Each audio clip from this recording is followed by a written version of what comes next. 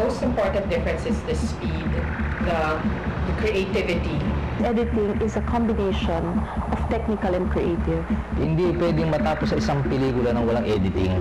We are coming up with better systems. People are more convinced. It's basically editing with computers. There's a lot of benefit for doing it digitally. Digital editing is a lot more fun. It is definitely easier. Everything is being done sa digital editing. From television to films, even commercials and everything. It's just a matter of learning to adapt to the tool. The continuing evolution of editing is a reality. Post-production hasn't stopped developing digital tools to satisfy the viewer's craving for new and exciting programs and the artist's demand for more efficient and powerful tools. In the United States, Hollywood films have gone from simple cuts to extraordinary effects. Examples could be talking animals, digital mummy warriors, and enchanting characters. Here in the Philippines, films and videos likewise is undergoing a huge transition from analog to digital to cope with the changing times. Slowly, the country opens its doors to binary digits. I think that the Philippines is slowly but surely shifting to digital, and it has been making progress. Ang editing is the usual conventional time. Everything is done manually.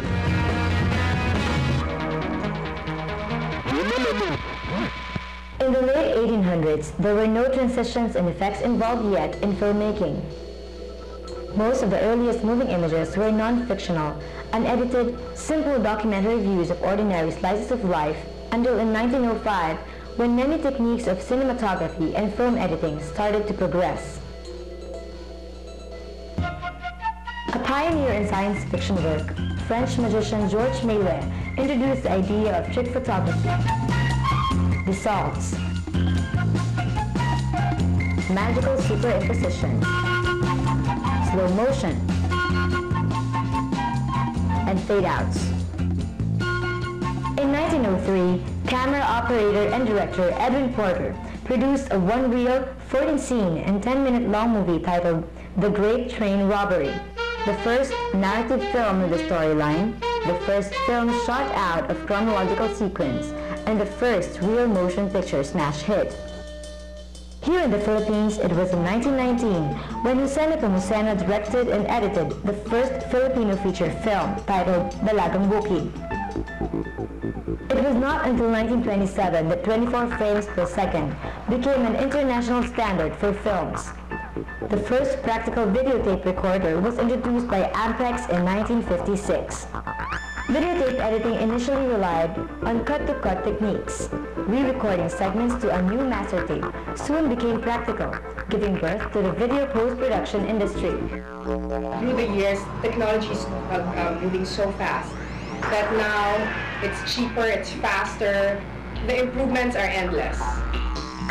Video formats also went through a process of continuous evolution, from Betamax to VHS or Video Home System, which is the most popular consumer video format, to Video Compact Discs or VCDs, to the latest today, which is the digital video discs or DVDs.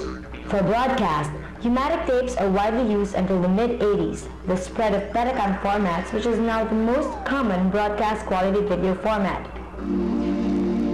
For film, 35 and 16mm are still being used in both the local and international arena. Ang conventional kasi ito yung lumang editing. There are things na kailangan mo igaan ng conventional na hindi kaya ng digital. It's a sentimental thing, you know, because you can hold the film, you can smell it. Ang Moviola is doon kami nag-e-edit. Doon talaga nag-e-edit ang editor. Wrap cut up to the final. By current standards, many of the procedures of traditional or conventional film post-production might be considered time-consuming and labor-intensive.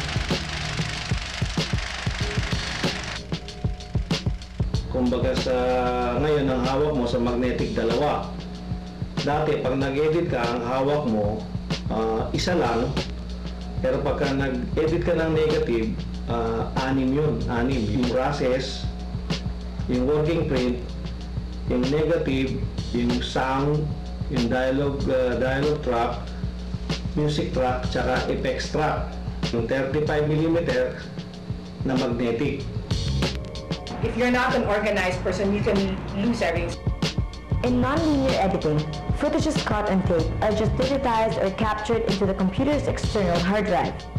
By digitizing, we mean encoding images or sound in a format that may be processed by a computer. After capturing, you put them basically on a timeline. That's where you do, first of all, an offline editing just to make a rough cut-to-cut of the good footages. From there, you go online, that's putting on the specific cut points, transition points, then you render. In linear editing, instead of digitizing, the user must navigate forward or backward to reach a frame. And because you cannot jump from one frame to the other, the term linear is given to this process, referring to one line. Sa linear editing, meron tinatawag na cut-to-cut, saka merong A-B roll editing. Yung cut-to-cut, ang involved doon, dalawang machine lang, isang player, isang recorder. Ang linear editing, limited na ngayon, kasi meron ng non-linear. Another process of linear editing is the A-B roll editing, which uses 2 or more players and 1 recorder to provide effects. An example is the flip and tumble. That is the only thing we could do to make the video flip and tumble. And at that time, if you were able to use that, sikat ka. Medyo advanced na rin ang linear editing ngayon kasi meron na siyang pang-effects na computer-based din. Pero limited siya kasi pag nag-layer ka ng more than 2 or 3, may generation loss ka na eh. Generation loss happens when one analog videotape is copied to another. This is most apparent in less expensive video formats. But because of DV's 525 lines of resolution, this is theoretically absent from digital video editing. As opposed to conventional editing, like composing using a typewriter or a ball pen, where every time you make a revision, you start all over again. You retype all over again. Some people might think it is harder to do the conventional way, the old analog system. It is only hard in a sense, no? It's very tedious. Everything that I just mentioned takes a lot of time and it's very laborious. Yung takbo nung paglalagay ng effects hanggang sa mag-mix, paglalagay ng music, hindi na nila nakikita yun. Dadating lang sa kanila, finished product eh. Hindi ka mukha rito sa editing na hindi digital, lahat ng stage ng pelikula ay nakikita mo. Pati pagsisync, makikita mo. When you go digital, dissolve is just, just one of those effects that you could do. In 2 seconds, you have a dissolve. That for me is a breakthrough. Pagdating sa conventional editing, sa dissolve, madali yan. Mamarkahan mo lang. At the end of the day, what gives you a better edit, a more creative edit? I think now, especially now, like most of the directors that already work using the digital system, they can't go back anymore. You cannot not know history. So, but of course, again, the focus is on the new technologies. Digital editing is when you are able to convert analog signals into digital and use it for editing. The term digital actually comes from the Latin word digitus, which means fingers and toes. The first digital effects are finger shadow puppets, and the first digital compression is a squeezed finger or toe. Digital editing comes with a peripheral called the firewire, which has transformed many cable wires to one. This appeared commercially in 1996. With it, there is no loss of data when multiple devices process the video information. The great advantage of working digitally is that there are hardly any compromises with the edit. Initially, we were working with a PC platform since most of our teachers are specialized in PCs. A year after, we were able to put up a lab of GeForce. our students are exposed in both platforms so that even when they want to work on any platform, they should be knowledgeable. Well, the Mac was really designed as a, graphic workstation. The PC is also has its own strengths. It was an office workstation. Today, there are only 2 conventional post-production companies for film, LVN and Sampaguita Studios, and 3 digital editing studios, ROADRUNNER Network, Cinema Concept, and DigiLink. For videos, the number of post-production companies are constantly growing. One thing, the equipment we use. Number 2, if you're training people. I think Benilde is one of the schools that is already starting it. Multimedia is a degree, Bachelor of Arts, which teaches several tracks in video, non-linear editing, 3D animation, 2D animation, and web design applications. It's nice because it has empowered even students who maybe not too creative, but knowing how to use the computer enables them to shine in ways that sometimes you can't really imagine. It is important to learn about digital editing because they will use it. Finding more people who will be competent enough to edit for TV shows, for documentaries. Formal education of video editing was pioneered by College of St. Benilde in 1999. But the real pioneer here in the Philippines for nonlinear editing for film is ROADRUNNER Network Incorporated, which emerged from 3 companies, Video Post, Audio Post, and Pre-Post. We brought in the Avid, at that time the Avid media composer, to do digital editing for commercials.